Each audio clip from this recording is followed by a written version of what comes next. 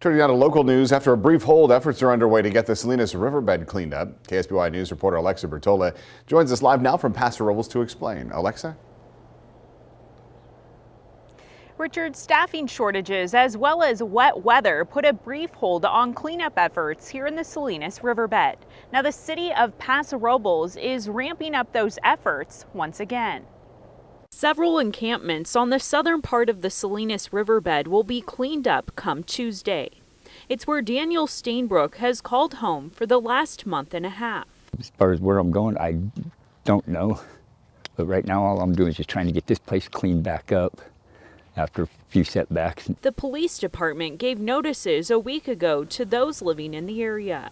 Kind of what will bring us to each area is if there's a fire or if there's some type of activity there. At this time, Officer Josh Lewis is the only member of the police department's community action team. This has caused a brief pause on the cleanup efforts this winter. With COVID and with staff shortages and whatnot, certainly a little lull there. And as you can imagine, we come out and clean up a camp, and in a few weeks, there's another giant pile for us. Last year, the city says it removed roughly 250,000 pounds of trash from the Salinas Riverbed with a cost of just under $100,000 from general funds. Each camp can be from between 2,000 pounds and some of the camps had as much as 10,000 pounds of garbage. Cleanup efforts were initially in conjunction with the fire department due to high fire risk, but it's since continued due to flooding issues and the sheer amount of trash piling up.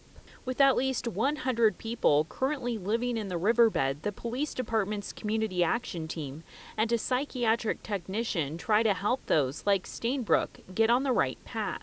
Ultimate goal, I was going to get my car going, and I was going back up to Idaho to my brother's house. And a contractor will go in tomorrow to remove trash from that encampment. Now, I'm told that each trash removal costs an estimated $1,500. For now, live in Paso Robles, Alexa Bertola, KSBY News. All right, Alexa, thank you. Those who live in the riverbed are able to remove their valuables and personal property before the contractor comes in. Police have also stored items if they are unable to remove them.